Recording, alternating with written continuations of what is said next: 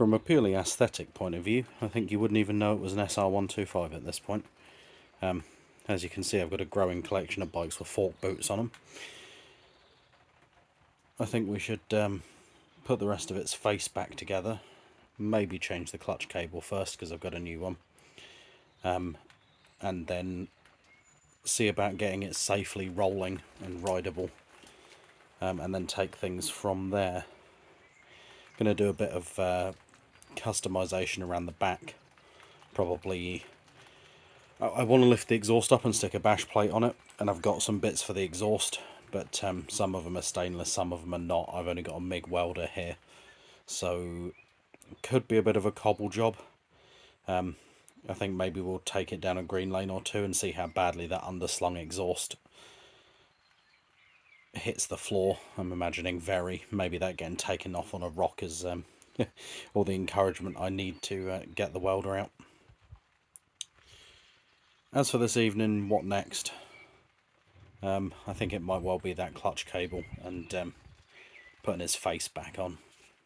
Clutch cable at this end's a relatively easy affair. You want to wind the adjusters in as far as you can, winding the lock nut out, and at some point you can see that the lock nut matches. This all matches all the way back up to here, and then this differs by lever, but usually if you get it at 90 degrees there's a sort of a pass through, and there you go. So that's the top end, that gives you the slack. Take note of which way it goes on this bike. I don't think it goes where it was supposed to anymore, but outside of this tube, inside of the other one.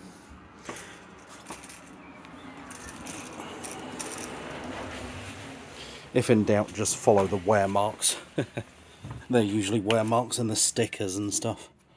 And I might need to turn a light on here to get this in. But at this end, it's not entirely different. Now you've got slack on the cable. You can fold this little tab away.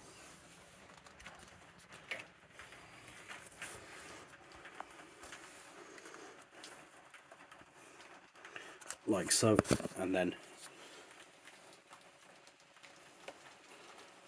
just giving the cable a push from the other end, but I don't think it wants to let go, so we'll have to back off. You see these two adjuster nuts over here? We're going to have to back those off and sort of take that apart. I will flip the video for you if I can.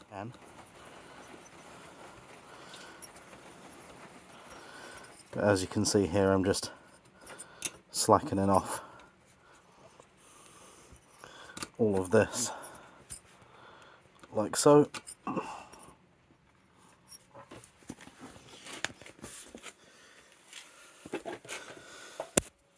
Back the right way up.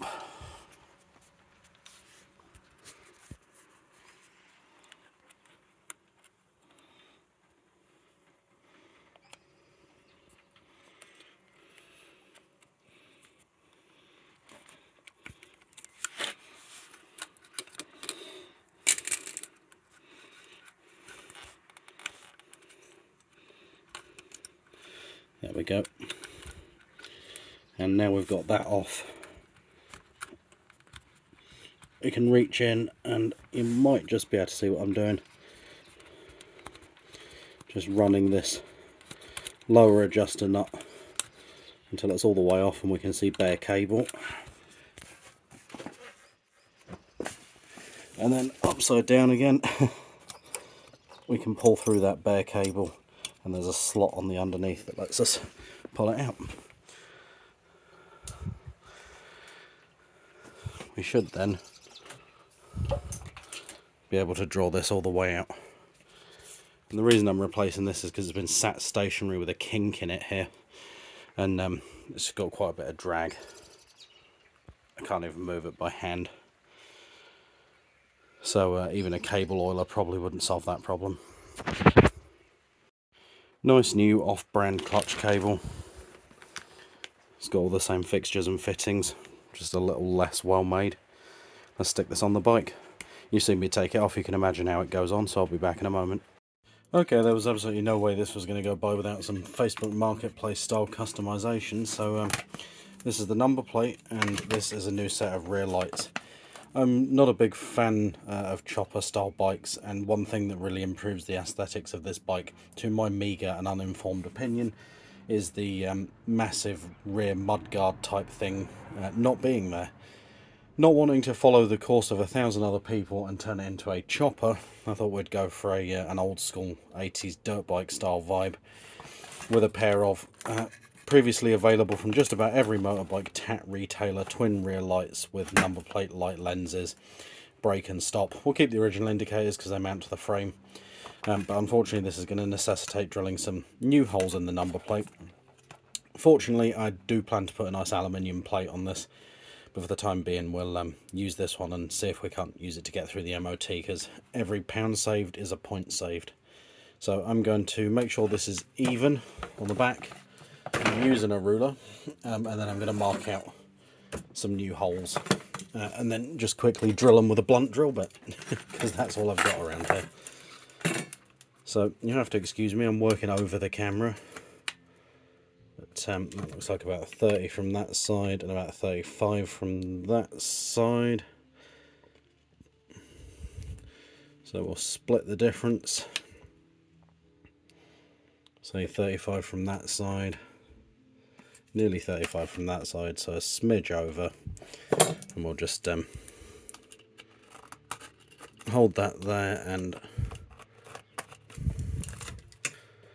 make some marks. I think we'll be able to see those.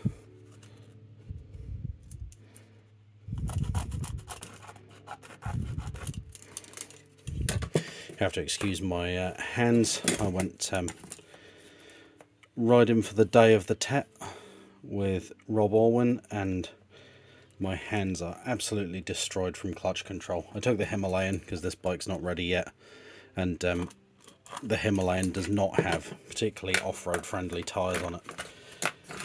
It's running the stock, well, I say not off-road friendly tyres, it's running the stock Seat on the front, which is fine on everything but what we were riding on yesterday, which was a horrible slippery, like almost icy mud. So little traction that the bike could fall over stood still. And yeah, I've got the stock Seat on the front, and I can't remember what it is on the back. It's a Metzler, but it's like a 70% road tyre, so it really wasn't fantastic. I spent most of the day holding the bike up, practicing gentle clutch control, trying not to drop it. Yeah, trying not to drop it. And yeah, as a result of that, my clutch hand is very, very tired. I think we'll get away with the dodgy drill bit for this.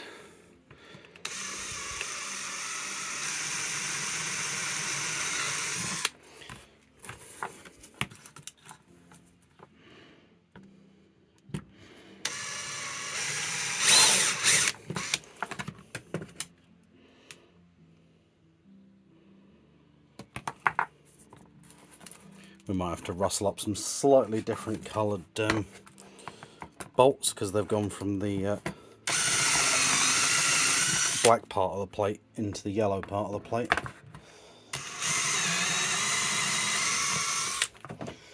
But that shouldn't be an issue, and like I said, if it is, new plate anyway. Let me see if I've got those bolts now. And just like that, years of hoarding motorcycle crap comes in handy. You could argue that's still not quite perfect, but it's a lot better than having black ones in there, so we'll go stick this on the bike and see how it looks. Okay, all mounted up on one of these trashy couple of quid Amazon aluminium number plate arms. It's just mocked up with cable ties for the minute. I'll measure it up and drill some holes when I know if it looks any good.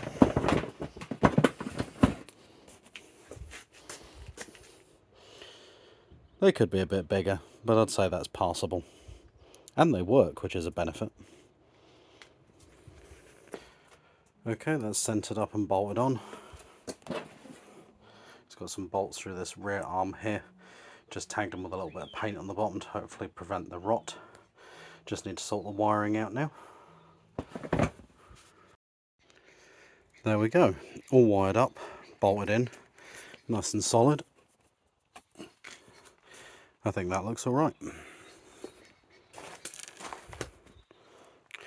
Took the liberty of doing a few more things. Obviously bolted the indicators on the seat, tidied up the wiring loom. Finally got round to reinstalling the, don't know if you can see it, the back brake rod.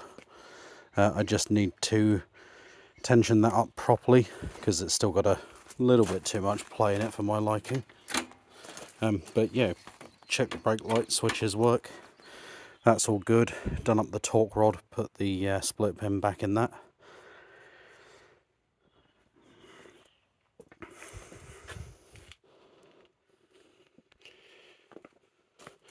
Just shot it up and down the drive in the sort of few feet I've got here, and the speedo jumped up, so it looks like we've got a working speedo, and we've even got working dash lights as well, and the high beam light too.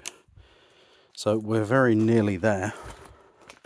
Some stylistic choices to make maybe. Don't know whether this bike maybe needs anything else, or whether this kind of Mad Max chopper come scrambler thing is its final form.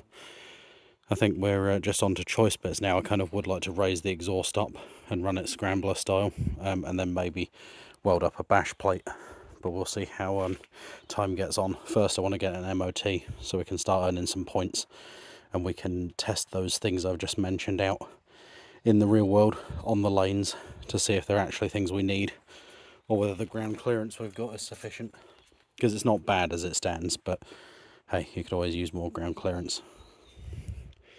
So yeah, that's just a quick one from this evening. It's nearly MOT time. As soon as I've taken care of the last few bits, we'll get him booked in, and then you can join me to see whether he gets an MOT or not.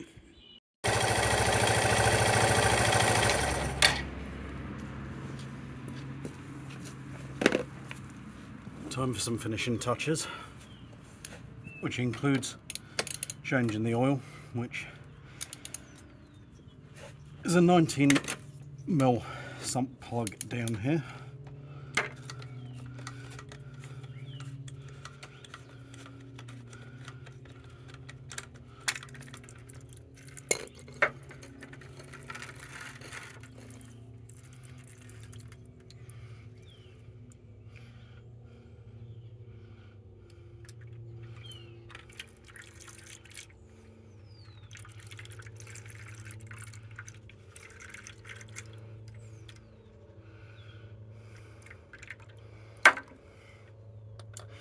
It always happens.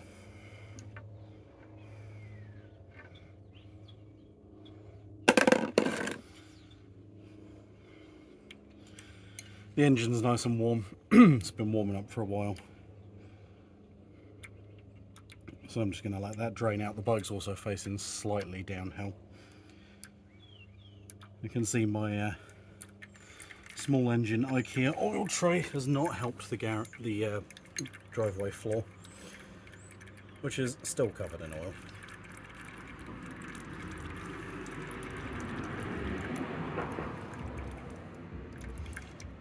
Inside of here we also have a strainer, which you can buy replacements for. I'm just going to check this, make sure there's nothing particularly awful inside it, which it looks like there isn't. And this one can go back in again. Looks nice and clean in the bottom of the engine. I'm only seeing shiny metal.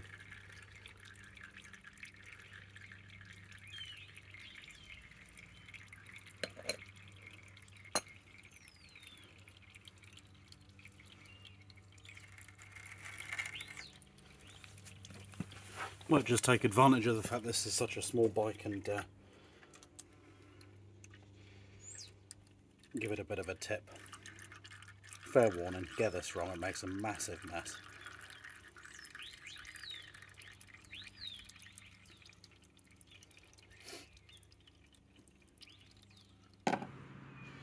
Since there's nothing particularly untoward in there, I'm going to pop the strainer back in again.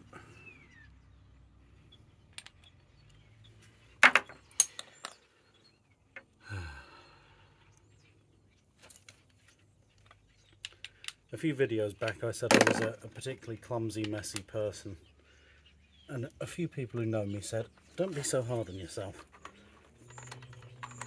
I submit this as proof of the aforementioned.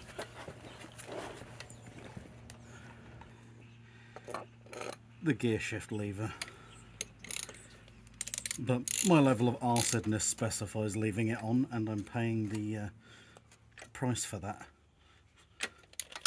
by making a mess.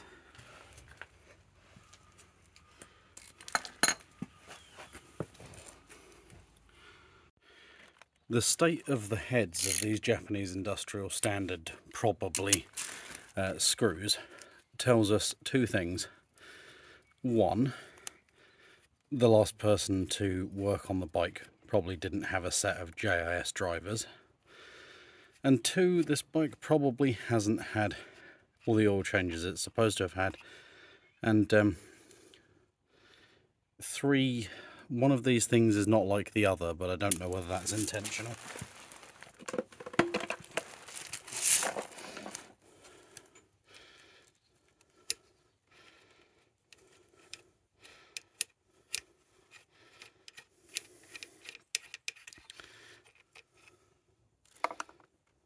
These are so wallowed out that my JIS driver started chewing them up. So I think there's probably a an excuse for a new set on the cards.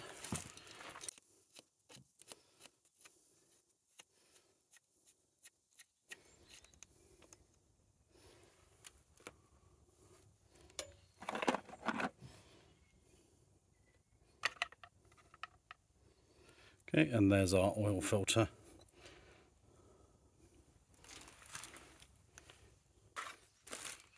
Always take a good look at the new one, make sure it matches up with the old one before you go ripping and tearing. As you can see, these look like the same thing.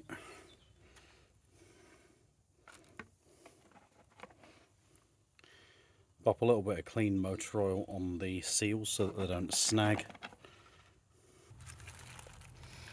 And then when this goes back in, it's got to go with the passage facing down. I think I've also got a new O-ring for this here.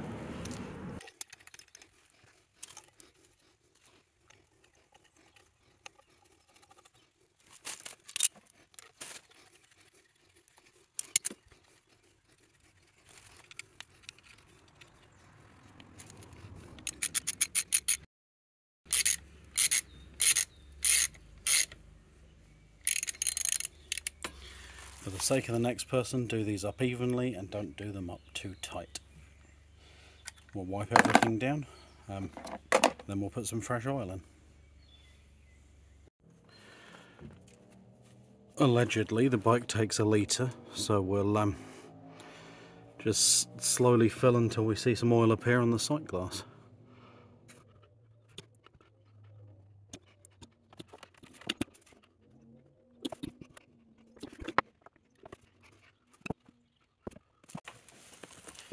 In case you were wondering, I've filled this with the cheapest old nonsense money can buy, because I intend to run it for a couple of 100 miles and then dump it for some good stuff.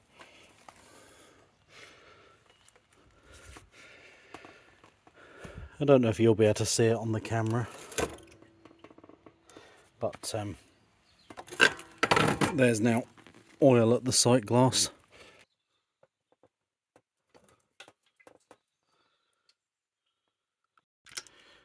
So this bit's fairly trivial. Spark plug socket. I've got a T-handle here.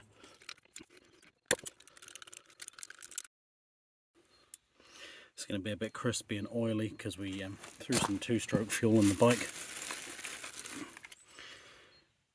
New one is not so crispy and oily. And we'll just double check the gaps by eye. And it looks like we're running the factory set gap. If it gives us trouble, we can take a look in the workshop manual. The other thing, I don't think it's going to be a problem on this bike, but always worth checking on small singles, is to make sure that this depth here is the same. If it's not, you'll have a smashing good time.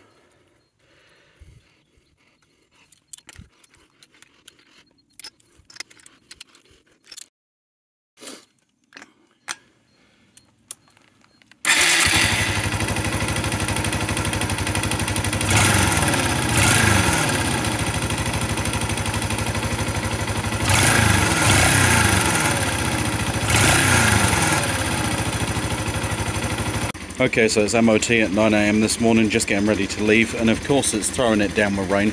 There's some patches of blue in the sky up over there where I'm going, so hopefully it's not raining as hard over there, and hopefully there's nothing I've completely forgotten on this bike that's going to prevent it getting an MOT. I've got my head cam on, so I'll give you some footage on the way there, and hopefully we'll walk away with a pass certificate ahead of the Easter weekend. We might even get a chance to take this thing on a green lane. Like I said, unless I've missed something astoundingly obvious and it doesn't get an MOT. See you soon.